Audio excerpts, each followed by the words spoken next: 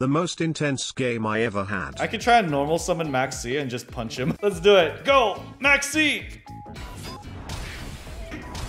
He can't do anything. Oh my god. Oh, what? Why did he set this? Why did he set this out? Why did he set that? He's gonna judgment this though. Yep. Well, guess what, buddy? You do that, I punch you for game. Go, Maxi! No! Oh, compulsory again. Come on, dude. Wait, can I deck him out? Oh, oh no, no, no, no. Oh, Thunder King. Oh, can I survive 2 turns? Oh. Come on. Can I? Oh, unless he could do 100 damage to me.